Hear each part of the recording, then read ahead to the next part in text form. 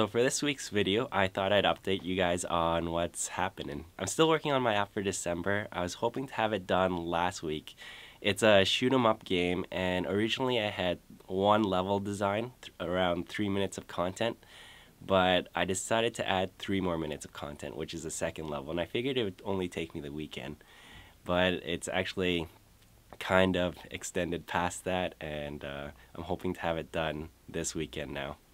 You'd be surprised at how long it actually takes to design 3 minutes of content, considering all the programming is already done. A lot of time is spent designing the enemies and making them interesting, and putting them together in a way that is fun for the player. So as I'm designing the level, I'm always thinking about 10-second intervals and making sure that each 10 seconds is really fun, and always play testing that over and over and over again. It's gotten to the point where I've pretty much memorized my whole level, and it seems really easy for me, but whenever I get someone else to play test it, it looks ridiculously hard for them. My plan is to wrap up the game this weekend and submit it to the App Store, so hopefully it'll be around mid-December when it's available. Another interesting update is that my ad revenue has increased 500%. So my revenue went from $5 in October to $30 in November. So $30 might not seem like that much, but it's actually really encouraging to see that huge increase from one month to another, and I'm really excited to see how my next app will increase that monthly revenue for me. Of the 3 apps that I have, Chatterjammer, Chimp Prodigy, and TouchFoo is my most popular one and generating the most ad revenue at the moment.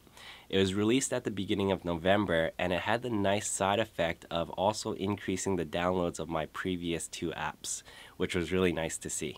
Another interesting bit of information is that when I looked at my downloads, it's broken down by platform, and I realized that approximately 40% of my downloads come through the iPad.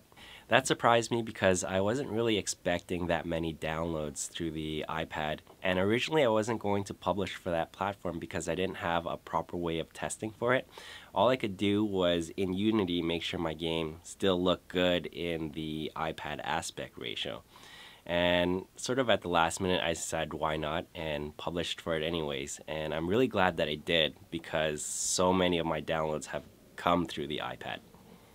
So if you're a developer and making an app for the iPhone, definitely consider building for the iPad as well, because it's still a large chunk of the market, and you might be as surprised as I was with how many downloads you get. That's all for this video, but check back next week as I'll be talking about an interesting challenge that I faced while developing apps.